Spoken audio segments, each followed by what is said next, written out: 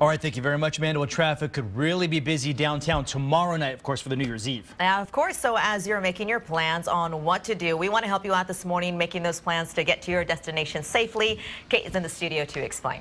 Good morning, guys. Well, how about some free transportation? That's what Capital Metro is providing on both Metro Rail and its bus service starting at 6 p.m. tomorrow. They'll also have extended the time of everything running. Now, the last Metro Rail to leave the convention center stop is at 2:30 in the morning Friday after you ring in the new year. And both Metro Bus and Metro Rapid will run until 2:30 as well. There will be 5 night owl routes that run from 6 in Congress every 30 minutes from midnight till 3 a.m.